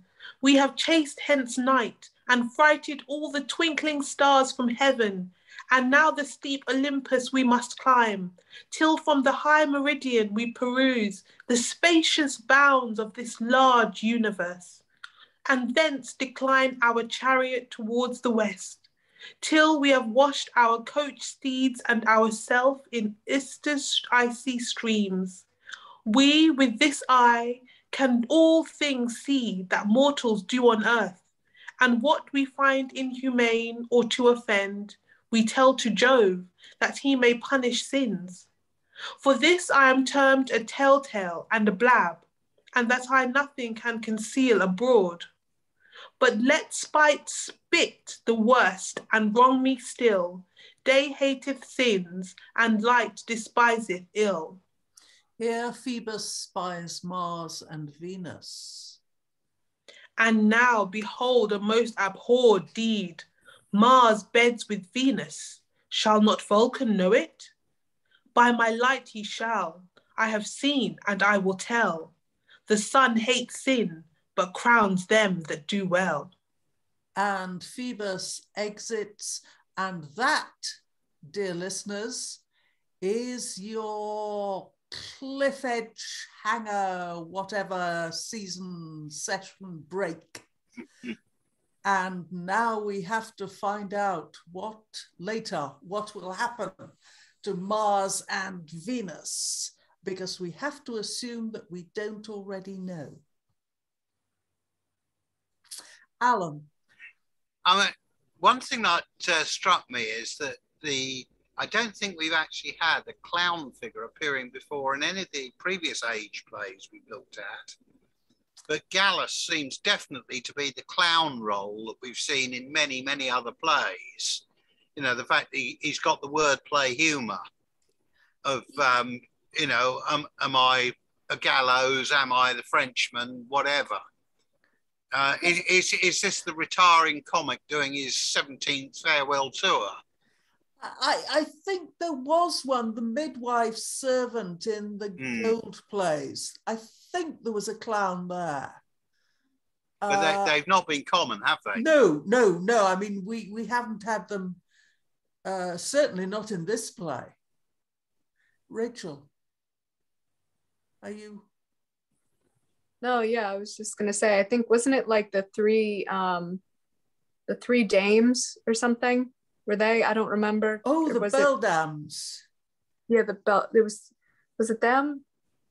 Or no? Yes, Danae's keepers in the tower, who were rushing after the peddler, who was bringing them all sorts of bling. Yeah. But nothing in this play. Sarah. Oh, but wasn't he a welcome relief? I mean, after all that posturing, endless posturing, it was suddenly really great to have a comic character enter the scene. It was like a palate cleanse, I felt. And particularly, because we've just had Hercules doing all his posturing, and now we've got Mars, doing more of the same. And I mean, I made a choice with Mars to kind of play him a certain way, but I'm fairly certain he's probably not meant to be played that way. I'm fairly certain he's meant to be kind of very manly and heroic as well. So yeah, you've got another sort of male full god this time instead of a demigod, just being a complete arse, and then to have this comic character come in and the bathos of that, up to undercut all these heroic figures. I was just like, oh, thank God, finally. I feel we could do with a bit more of that in this play, honestly. Helen? I must admit, in some ways, and this reference may not strike with some of the other readers here on the grounds of age and cultural background, but you could almost play Homer as the Frankie Howard Lurkio character. And then as Gallus, he comes on in his sort of more comic persona. Yeah, he's blind, isn't he? Homer is blind, yes. Yeah. I mean, it's difficult to be funny and blind. But there is the rhythm of the sort of the prologue, which I was trying to resist doing because bits of it were leading him in that direction. I mean, Homer has there's a lot going on in those Homer speeches. Oh, yeah. But, it does seem like a screeching U-turn to suddenly bring on this comedy character. And as Sarah said, it does provide some nice light relief. And it's just a shame that there aren't a few more occasions on which something like that hasn't happened to break it up a little bit more. Yes, I mean, Amphitrion's servant was a big one. Was that in Silver? I think that was Silver, and I don't think I was here for Silver. I may be wrong. We've done so many darn things, I lose the track. Eric?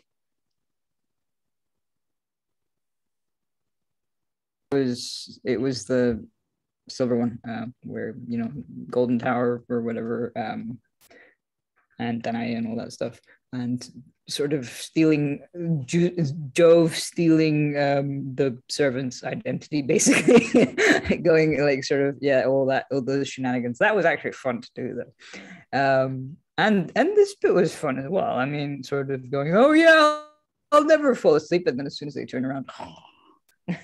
It's very standard comedy, like nothing could possibly make me fall asleep. Yeah. But it's quite late in the play as well. It's kind of like Act 4 or 5. So, like, it's Act 4, or as you say, 5. I mean, God knows where we are. I seem to think our act divisions here, as far as I can remember, were completely arbitrary. It's Homer, let's call it a new act. was more or less the editorial principle we were working on. Elizabeth. Yeah, I was struck by Phoebus's voyeurism there. And was it me, or was there a threesome with Mars, Venus, and someone else? Not Gallus. Gallus was to keep watch. But was there a threesome here, or was it just the two of them? I think it was just the two, and then Aurora turns up to herald the dawn. To herald Phoebus. Basically as Phoebus's advance guard, as it were. Yeah. I mean, one of the problems is that they've got so many alternative names and epithets that sometimes two in a bed can seem like five. But as Gallus points out, they haven't got any sheets. He notices things like that. I did like that detail. Like, well, enjoy lying on the hard ground. Yeah. Shall we go into final thoughts? It's probably time. Do we want to, does anybody want to kick off, or shall I pick someone at random? I shall pick someone at random. Rachael, you've been picked at random. Haha. No, I'm just thinking over what Sarah said before is, about Hercules and like the likability of these people, and if they were meant to be liked or not. And I think we've had these like conversations before of like, how horrible some of these characters are and how hypocritical they are, like with the other age plays, and that's like reoccurrent because there's so much stuff that comes up, and that some of like it's problematic, and at the same time it's an interesting like psychology, like things that these people are doing, and the interpretation of that from audiences of the time and modern audiences. But oh my gosh, what am I trying to say? How we did Gammer-Gurton's Needle last week, how that's just like outrageous and played to the max for the comedy, that it's almost like a panto. Not that I think this one or this series was played to pantos, but I feel like it was a very pushing the limits of what people would find acceptable, and like how Turkish plays push things out of countries, or like more outrageous stuff. The setting isn't in the UK proper, that it's one of these sort of things that's so supposed to be a little salacious for audiences, and the glamour of the action. Okay, thank you. Alan, you had to take on extra parts that you had no idea even existed when you came into the room. I knew they existed because I'd actually looked at the breakdown of who was on stage when, but I'm still very confused by the sheer number. I mean, the Act 4, I think, has 24 different speakers on at various points in all sorts of possible combinations. And the fact that we haven't been able really to find any convincing points at which to break it into scenes doesn't help. And the whole episodic nature of this whole down play, I haven't seen any reason to revise my previous suggestion that the words may have been going on in the background, but I think most of what the audience were there for was the spectacle. And you could almost see this as being a proto-masque, because I think this is contemporary roughly with the beginning of the masque concepts that we've seen in a courtly environment, but this done for a more general public. And fine, we've got the costumes, we've got the special effects, and I mean, it reminds me to a set, I know others have referred to sort of hero movies and so on, which is a genre I don't particularly follow. But it's the SFX that people are there for, rather than any sort of plot line. I can't agree with you more. I mean, we're well into the masks, the Jacobean masks period. And I must say, I felt that when Aurora arrived with the seasons and the hours and the days and what have you, who took no part in it, they said nothing, they came on, they went off. It seemed perfectly obvious to me that there were a missing stage direction. Music plays, they dance and sing. Bring on the dancing girls. Yes, I mean, well, no, actually not bring on the dancing girls. But certainly I felt that here we had an opportunity for dance. In fact, an imperative for dance. Let's move on. It's Elizabeth. Yeah, I just found the comments very fascinating. I had a little look at the Frankie Howard Lerchio character that Alan was describing, and it reminded me of I Claudius, that kind of thing. But I think that the play is kind of redeeming itself a little bit. It's like a lot of the comments we've had, I think that Heywood knows that, okay, that it needs interludes, it needs some passion, it needs vibrant female characters, but it also needs this spectacle, which I think that we've seen a lot of today, this kind of spectacular moments, these warring moments.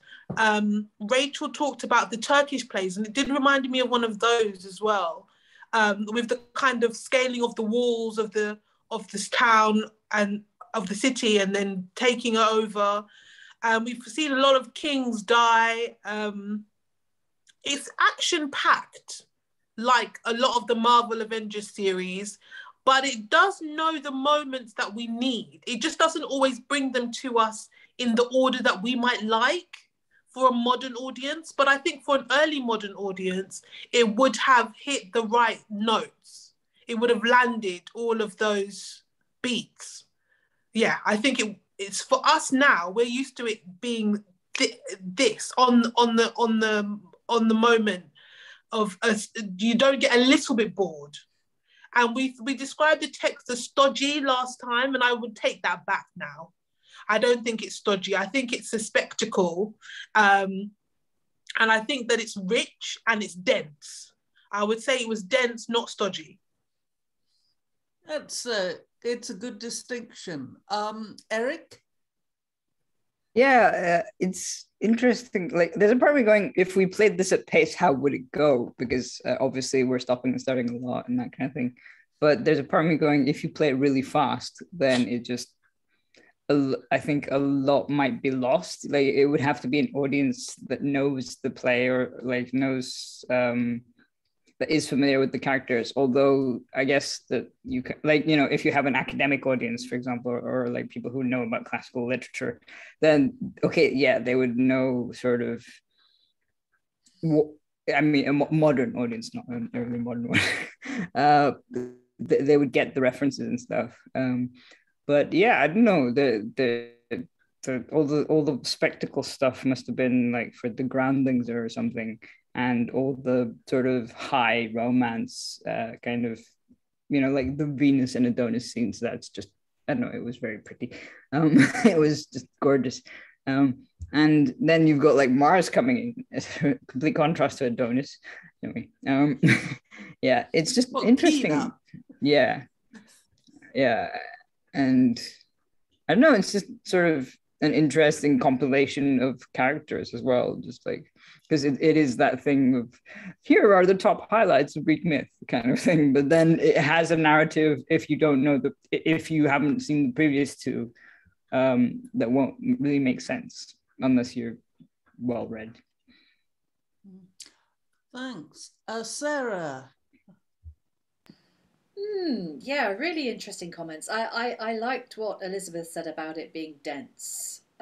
Dense is the word. Yesterday, when people were talking about it being stodgy, I didn't really feel that it was. I quite enjoyed it. I enjoyed the pace of the action. I thought it was quite a good romp.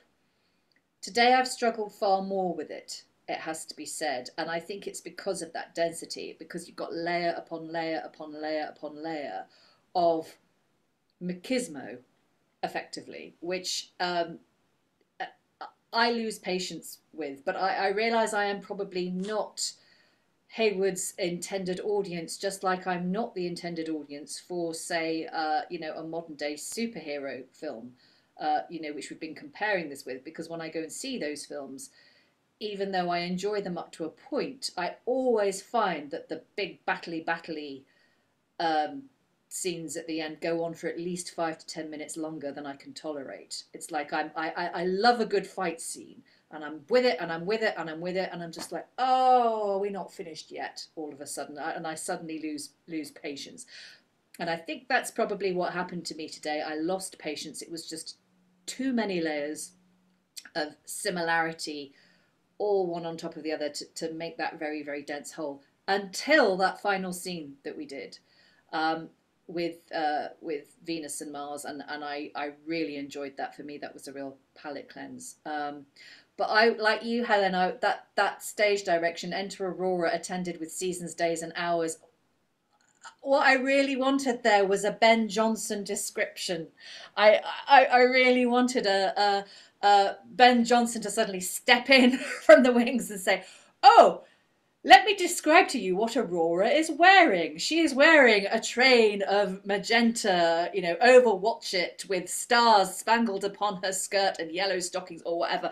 I really wanted that at that point, because I think that is the way to look at this. And I think I know what you mean, Eric, about like if you play it perhaps at pace, the audience might lose something. But I think that is the only way you can play this, because it is so dense. You can't afford to wade through it. You've got to just you've got to push through it, and you've got to make the most of the spectacle. I think that is the only way. You've got to really play up that visual gorgeousness, and yes, music and dancing, and add all that in. I think that's the only way you could make that work for a modern audience. And to be honest, in spite of what we've talked about with spectacle, I'm wondering actually if this would be a good one for Zoom, because I think one way to make it palatable is to like literally break it down into 15-minute chunks and do like 15-minute episodes, which of course is something that you could do in a digital medium. You couldn't really do that on stage, but if you could combine that spectacle with a very, very short like chunks of digital format, I think that could be a way to kind of make it sort of digestible for a modern day audience. But I'm going to miss the third part tomorrow, and normally having done first 2 parts of a play, I would be gutted about missing the third part. And I have to say with this, I'm not overly distraught, but I'm going to miss the end. But I do hope you get more Gallus. Oh, well, he's got to wake up sometime. Yeah. Well, thank you very much. I have been through everybody, haven't I? Yes. Apart from yourself, Helen. Well, I want to direct the Red Boar Hunt Feast episode. That would be good. Yeah, I mean, I see this very much as a big television epic, which would divide it up into chunks. And you've got the ad breaks for people to decompress a bit. But yeah, I think it has a lot of potential. I think these plays are getting better than metallic plays. Anyway, I think we've got to come to an end now. So all that remains is for you to wave at the audience and for me to thank you very much for your excellent reading and to say, anywhere with you, sister.